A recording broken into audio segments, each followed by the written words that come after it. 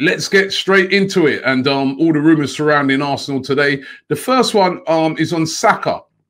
Now, of course, Saka has had a brilliant season for Arsenal. Real breakout season, and he's been absolutely incredible. Whether it's playing on the left wing, whether it's playing as left back. As a matter of fact, even more impressive at left back when he went in at that position. Remember, he literally, and this is why you have to seize opportunities sometimes. He literally went in there because of so many injuries. First of all, there was injury to Tierney, and he was out long term. Then the injury to Kolasinac, and it's like, well, who else can we put in? We haven't got a left back left. Sorry, Saka, mate, you're going to have to play in that position. I know you've never really played there, but you're going to have to play in that position. Not only did he go in there and fill in, he was absolutely amazing at left back. Brilliant. And lots of assists, brilliant pace, good speed of recovery, good at tackling. His defensive work was good. And as I said, you know, scored goals, delivery was good. He was just absolutely superb. And well, he's 18, he is, right? And, you know, he hasn't signed a new deal yet because, you know, he's still on his old deal, which is reported to be anything between £3,000 to £5,000 a week, which is nothing for a Premier League footballer. There's been a lot of clubs looking at the situation, thinking to himself, well, you know, if Arsenal do their usual, we can swoop down and get him. He could become another Gnabry or somebody like that.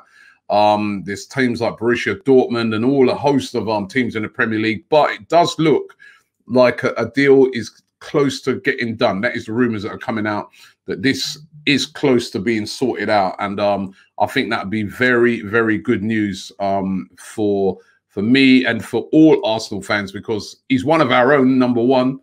And as I said, I think he can be a very important player in the future. It'll be interesting to see where he ends up playing, because Cédric yesterday, remember him? We signed him in January. He, of course, is a left back as well. No, sorry, he's a right back. What we're talking about? Right back, Cédric, right? But it'd be interesting to see where Saka plays when everybody comes back, or who goes out of Tierney, Kolasinac. Obviously, it looks like Saka will be staying, so it'd be interesting to see that. But on the Cédric one, Cédric coming out yesterday, he's doing, I think he did an interview on Sky, and he was saying, you know, how happy he is at Arsenal, how he, you know, he didn't say he supported Arsenal, but he said he used to follow Arsenal very closely when he was a kid because of, you know, Thierry Henry and Bergkamp and all those players, and, you know, Vieira's, and, you know, he said he absolutely loved Arsenal. And it's an absolute honour for him to be playing at Arsenal, and he wants to stay. Remember, he hasn't even played a single game yet for Arsenal because he came in, he was injured from Southampton on loan. His loan deal will be up at the end of the season, and we've not got to see any of him yet. But it's going to be really interesting to see what happens with Cédric. You know, Cédric, I think, is a very good player. I remember playing when he was playing for Portugal. I think when they won the Euros in 2016, he was quite an important player in that. So will we keep him, or will he return? Well, he wouldn't even return back to Southampton, because I think his contract will be up there. So it's going to be really interesting to see what happens with Cédric. Arteta is said to really like him. The coronavirus has not just affected the world of football, but has affected everybody. But you know what? We can defeat it. If you're displaying any of the symptoms, always make sure that you self-isolate.